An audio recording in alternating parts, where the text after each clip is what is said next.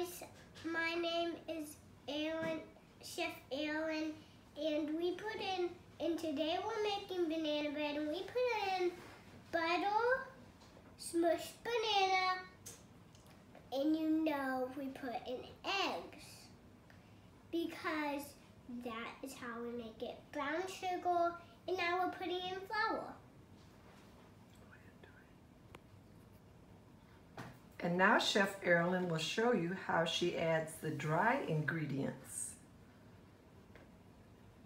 Now she likes to do spoon by spoon, or she might just dump the whole bowl in, you never know. I do 2 spoons and dump it in.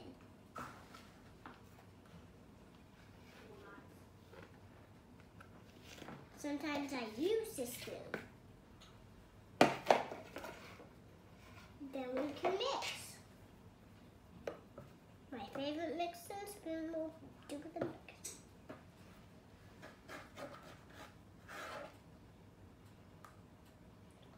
We put in a lot of flour, so much I can't even see the ingredients anymore. But you can feel it. What fruit did you mash up first? Banana. About how many? It was a bunch.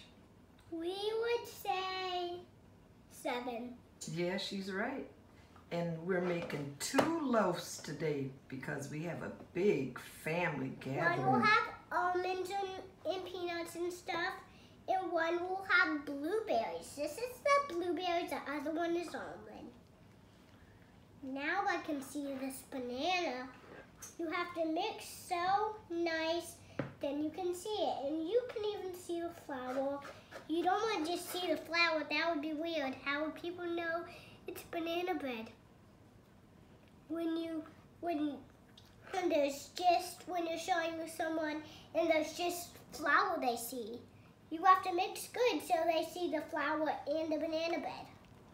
And the banana and the mixtures. So you want to get your mussels, put it on the spoon, and get mixing. That's what I do. The sugar is tough and the banana is tough when you make it. And it gets this dirty, but you know you can get your mussels, and I know you're strong.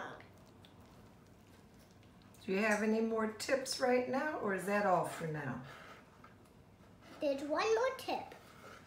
There might be some sugar or whatever it's called, flour.